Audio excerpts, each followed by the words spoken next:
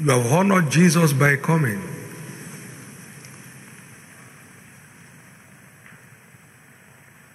You will live a life of honor the remaining days of your life. You have demonstrated where your heart is. You will make your God-ordained marks on the earth. You have responded in honor of Jesus. And whosoever honors me, I will honor. Expect the honor that comes from above.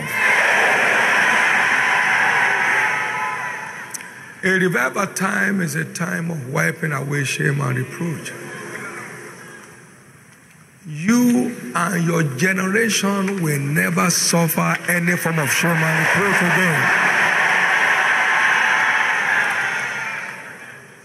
He said, I've come down into your midst. And this revival began by saying, I, the God of wonder, is visiting you. And when it does, he said, I will get you praise and fame in every land where you have been put to shame.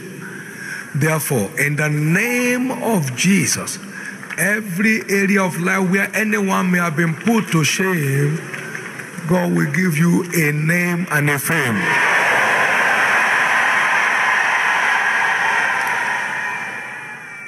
And as you engage with the truth that you are receiving in this anniversary, as you're engaging with the truth you are receiving in this anniversary, heavens will keep decorating and redecorating your life.